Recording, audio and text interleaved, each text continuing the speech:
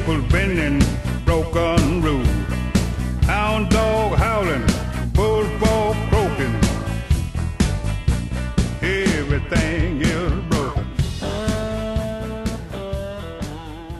Hi, and welcome to another edition of Dad's Divorce Live. I'm Matt Allen, editor of DadsDivorce.com. With us today is author Isidor Buchmann. Isidor is just written a book called God's Grace in Divorce, which deals with religion, his wife's mental illness, and divorce. Isidor, thanks for joining us. Thank you very much to be there. And first off, if you would just talk a little bit about what was your motivation behind writing this book. First of all, I needed to put my thoughts on paper to relieve the stress. Mm-hmm. So writing does help. And I found out afterwards that there were so many marriages suffering where the wife or the husband has a mental disorder, and in my case it's bipolar of my wife.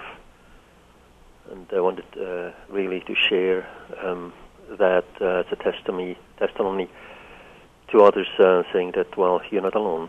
Mm-hmm. And what are you hoping readers will get from this book and your experiences?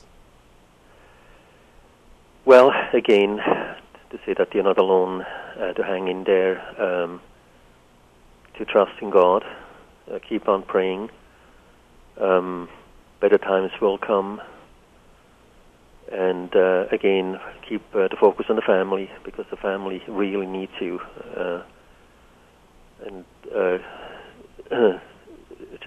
Just do what you need to do as a responsible parent. And did you have any sort of background in writing or religious background, or what are your qualifications in this? Okay, I'm a layman, and yes, I did read the Bible several times through. The first time I took everything in that was there because it's in the Bible. The second time I had a pencil and made a few question marks. The third time I started to ask questions, and a lot of unanswered questions came up, and they have still not been answered by myself. Well, you mentioned the Bible and your religious background. Now, when people get married, they usually take a vow in a church before God, vowing to stay together through sickness and health. Obviously, divorce breaks that vow, but you see that as something that may be necessary to do. So what can churches do for families in that situation? The vow I made was a huge concern. When we got married, we were going to show the world how marriages work. And even our friends, one in particular that was living common law, looked at us as a married couple and decided to get married. So we were really going to be the example how marriage in a church should work. And when the problem started, everybody would kind of keep it secret. Mm-hmm. The family started to fall apart, and it could not be kept secret anymore. And as with many mental illnesses, usually it's not the responsible parent that initiates divorce. It's the ill person that happened in our case. And so I said, absolutely not. I will not divorce you, although it would have been good if I had done it at the time. Mm-hmm. So the family really fell apart, and we had police cruisers in front of our house. The teenagers acted totally wrongly, broke the law. And then my wife and I were asked, or actually required, to take secular counseling from the city where we're living in. And she didn't attend the counseling. I did. And twice during the counseling session, the counselor advised me to divorce.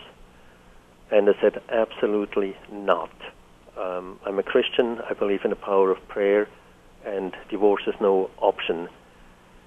Now, I realize now I was naive, and I should have actually taken the advice. So what was I guess what was that like, weighing the decision on sort of going against your religious beliefs and the realities of sort of this crumbling family? It was very difficult, and it was like a flag in the wind. I was talking to my friends. I read Christian books, and I'm a listener of Christian broadcast, focused on the family. It's one of them I highly respect. And everybody advised, no, you cannot do it. Mm-hmm.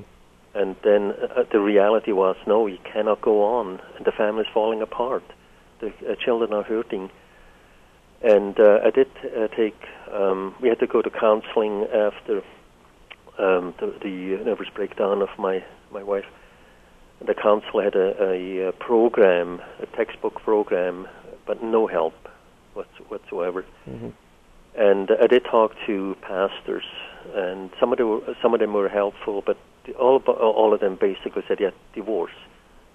And I discussed it with my medical doctor, and the medical doctor had just talked to my wife, and turned into a huge argument. And so the priest told me to do it, and the medical doctor called me in the office and said, listen, if you don't divorce, you're going to get ill, and your family will fall apart.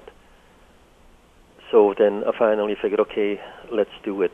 But it was actually my wife again had the papers, and then I just signed them.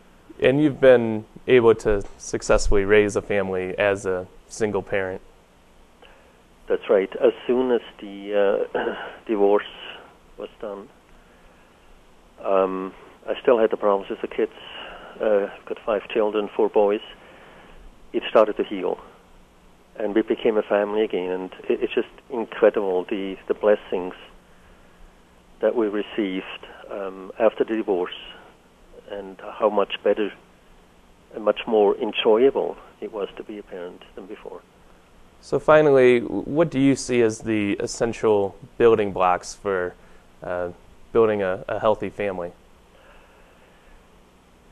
Again, it is best to have a mom and a dad. But if the two are in conflict, if it doesn't work, it's better to have one that takes charge and leads the family. What I noticed with two in conflict, one would give, a pillar was collapsing, the house was tilting. Naturally, the kids go to the low gravitation where it's easy, and the other one loses control. Like I lost control. I could not lead the family because there was a leak. But then, as soon as the divorce was done, and I addressed divorce, not separation. We have done separations a few times. It didn't work. It has to be a definite break, and then the kids know, okay, that's the way we're going. You have full control. The court allowed me full custody of the children. That's when the healing began. And that's what I would then recommend, that take the top step and do it if so necessary, but not before counseling and everything has been tried. Many marriages can be solved. They're not as hard as mine. If so, by all means. But if it's not possible, not doing it too long. Right. Well, Isidor, thanks again for joining us. To all our viewers out there, the book again is God's Grace in Divorce. It's a good read for those of us dealing with religious issues during divorce, weighing the religious beliefs against perhaps the realities of a crumbling marriage. If you want to find out more information on Isidor and his book, you can go to godsgraceanddivorce.com or divorceforjustcause.com. So thanks again, Isidor. Thank you very much, then. And that'll do it for this edition of Dad's Divorce Live. I'm Matt Allen, editor of DadsDivorce.com. We'll see you next time.